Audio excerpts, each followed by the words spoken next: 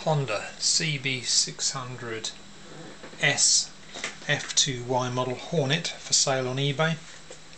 We go through the paperwork we got with the bike first. It comes with data tool paperwork because the bike's been fitted with the data tool system 3 alarm.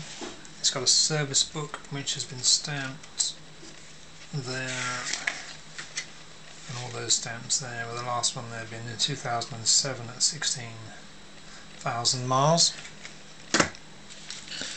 It's got a couple of old HPId check certificates and a current one. In fact, no, 2 in total. The last one I've only just done. Shows it completely clear, no accidents or finance or anything like that. Comes with some old MOT test certificates there.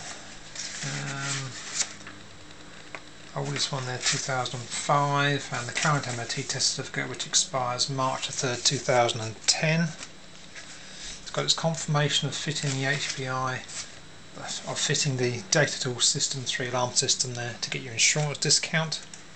It's got the V5 registration document all there, and it comes with its plastic wallet and the HPI, not the HPI, the eBay description there. A couple of things to show you around the bike, nothing of any great importance really.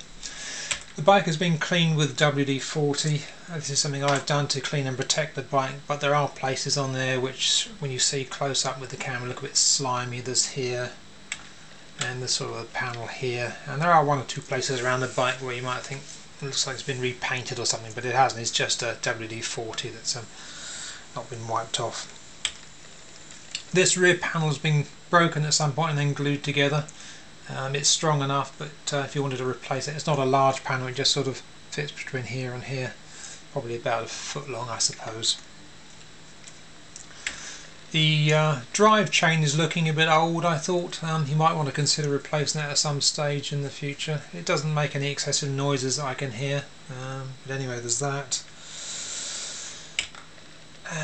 The rear mudguard has been removed for style, and you can see here this indicator and rear lamp bracket thing is it's okay, but really you want some cable ties or something on there to try and tidy that up a little bit. This frame slider's got a scuff on it,